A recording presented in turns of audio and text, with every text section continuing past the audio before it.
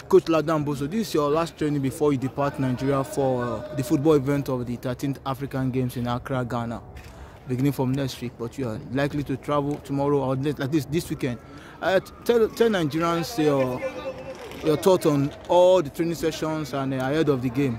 You are playing Senegal, you are playing South Sudan. It is confirmed. It is confirmed that we are traveling tomorrow by the special grace of God.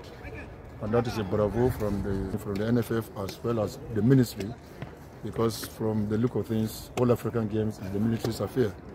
And being a ministry affair, I think the NFF have done a lot, teaching us. You can see it is not ministry's kids, it's for the federation, though the federation is under the ministry. So by and large, training has been very, very perfect. You can see 2 days ago, the minister was with us. He has given us his words.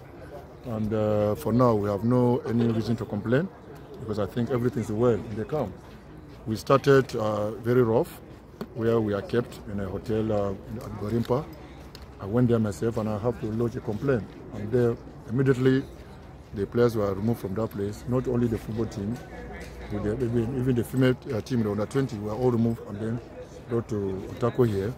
So that meaning that they knew what they are doing. I mean, they knew what we are looking for, and they want the best for us. And between that time and now, the training has been very, very perfect. Very essential aspects have been touched.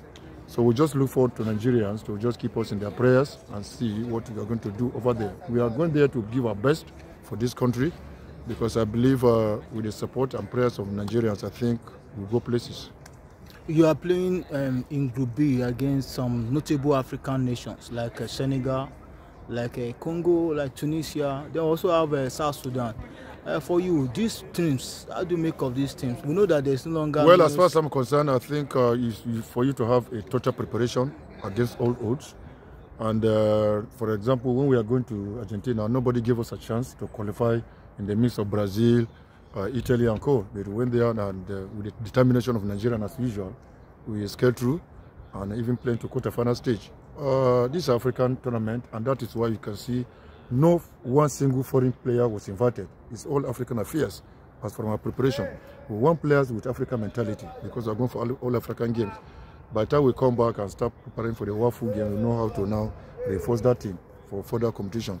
But I think the boys, it's a privilege for the boys. They have every advantage to hold onto this privilege. If they do well, we'll keep them for the WAFU. If they do well from WAFU, we'll keep them for the Nations Cup. If they do well, of course, most of them will go to the World Cup. So I believe they should not take it for granted. And that's what I've just been telling them. They should take this opportunity very seriously, and they are doing that.